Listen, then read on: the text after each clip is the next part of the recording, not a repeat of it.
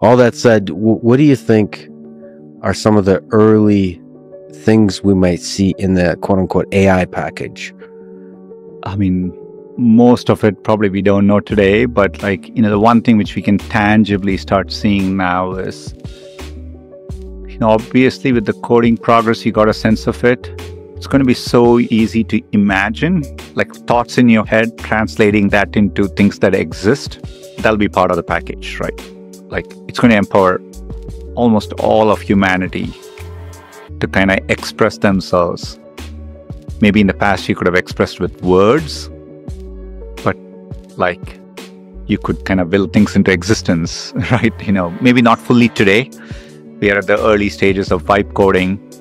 I've been amazed at what people have put out online with VO3, but it takes a bit of work, right? You have to stitch together a set of prompts, but all this is going to get better.